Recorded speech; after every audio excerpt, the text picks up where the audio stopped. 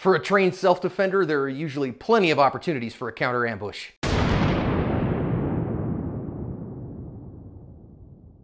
Hey everybody, welcome to today's lesson here at Active Self-Protection. I'm your host as always, John Correa. This video I think is from the Caribbean somewhere, but I'm not positive. I can't find a news story. So if you have one, put it in a comment so I can put it in the description. Now more than ever, you need trusted coverage to help you win the fight after the fight. The company I trust and recommend is Firearms Legal Protection. They offer discounts on all their plans at the link in the description. I recommend the premium plan. Just a normal day at the barbershop for these fine folks, and then you're gonna see this guy come in here and just look around. Now this guy that's just walked through the doorway is our armed robber, and you see everybody kind of just chilling, and when he decides, okay, well, let's see what's going on here, he's gonna draw a gun, chamber that gun, and start pulling jewelry off people. Notice the guy in the chair that's getting his hair done, he's gonna put his hands up. And this guy doesn't care, ladies, gentlemen, he wants everybody's jewelry. So he's gonna grab her necklaces and start stuffing them in his pocket. I think whether that dropped something off or he grabbed her anklet or something, and now he's gonna grab the rings off of this guy that's right next to him. Use his gun hand to grab some stuff as well. Now when he tries to open the door, there's like a little lock up top. He's gonna put the gun in his left hand to do it and then come back and grab some more stuff and run off, and that's where this one ends. All right, question time on this one. What would you have done? Would you have grabbed a hold of that gun and gone for it? Or just what this guy did? Take off the rings, give him the stuff, and just wait. I'm curious, what are your thoughts? How would you have handled it? In the end of things, okay, fine. Everybody came out of this without getting hurt, though they did lose a bunch of stuff. So let's think about how we might better defend ourselves than just give up our stuff and those kinds of things. First thing I want to notice is that our armed robber walks in, he gets to set the time and the place of the attack. So he's the one who gets to set when everything goes down.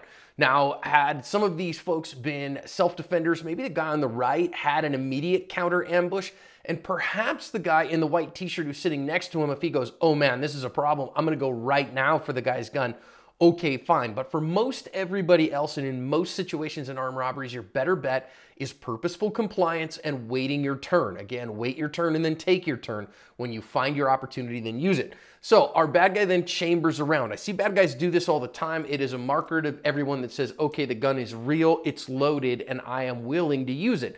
Anybody who threatens you with a firearm, I would assume that it's loaded and assume they're willing to use it. But that's, again, a way that he says that. Now, let's look and see. He's going to start grabbing stuff. And let's think about our opportunities because they're already here. If our guy in the white shirt who's behind the perp here decides right now our bad guy does not have any attention on him and he's got that gun just kind of sticking out, floating out in front of him. So if our guy here, our victim, is a defender and just reaches out, grabs a hold of that gun and then short arms it and fights him for that gun, you at very least have the ability to keep him from being able to use it, and then hopefully other people pile on and you're able to get this guy down. But plenty of other opportunities here if you wanted to use them. Somebody else who he's not paying attention to could. You know, the guy that's got his hands up in the background here, he hasn't been paid attention to at all. If he had a firearm, he could have just absolutely filled this guy in. But look at our defender, our victim in the white shirt who's giving up all his stuff. Again, that gun is just sitting right out in front of him to grab a hold of with both hands and then get into a significant empty-handed fight with this guy if you practice the 5Ds plus 1. But you better do that stuff before this shows up. Rather than just try it for the first time. I do want you to notice as well that, again, he has now got that gun sitting kind of mid-chest and pointed, in a direction where he's practically handing it to our victim if he wanted to reach out and grab it.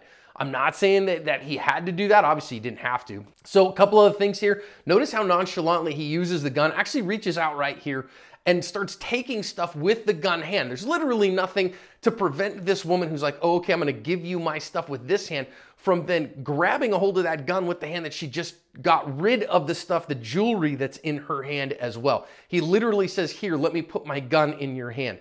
Now, again, as non-defenders here, they just complied and hope for the best, and thankfully the best is what happened. But you don't have to do that if you have a significant skill set. I also note here, he actually put the gun in his left hand. This gun at this point is completely non-deliverable, and anybody in that place that's within arm's reach can just reach out and grab a hold of it, and he's not even holding on to the stupid thing at that point. And so again, plenty of opportunities in this particular case to grab that gun and stop this faster and not let him get away with it. Now, again, at the end of things, nobody was harmed in this one, but of course it's a moral evil for him to steal from people. So I do think if you have the mindset that we learn here on this channel and then the skill set that we learn on Active Self-Protection Extra, in order to stop these guys, you give yourself opportunities for purposeful compliance and then wait your turn and take your turn to cover your asp.